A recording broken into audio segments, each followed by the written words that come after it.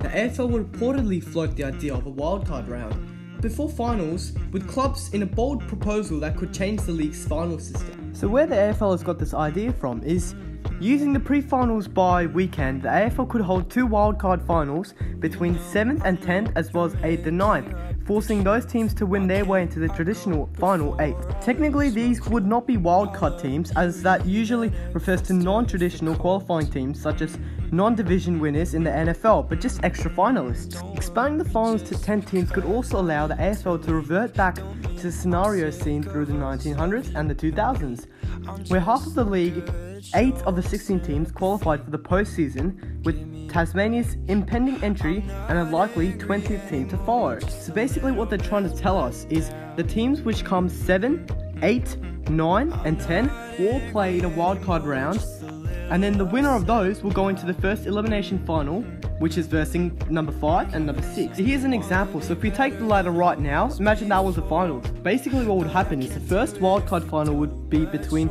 number 7, which is the Western Bulldogs, and number 10, which is the Blues. And then the second one would be between Essendon and Giants, which both sit at 8 and 9. So the winner of those 2 teams would verse either Geelong or St Kilda. The AFL has not yet made any indication it would change its current 8-team final system, but it is said to be an open discussion about how it can maximise the final series. But we might be seeing a few issues going into this. So basically, if the wildcard round is introduced, that is 10 teams playing the finals, and as we know, Tasmania are going to be soon coming inside the AFL, which is 19 teams in total playing, which means one team is going to have a bye each week, and 5 teams will be having 2 byes in the whole season. If an extra team after Tasmania is introduced, then it makes things more easier, as we have 20 teams in the competition, and then we have 10 teams going into the finals.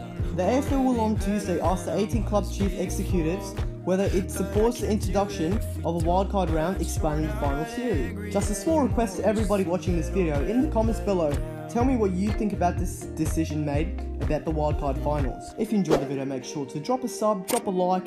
Have a good day guys, see you in the next one.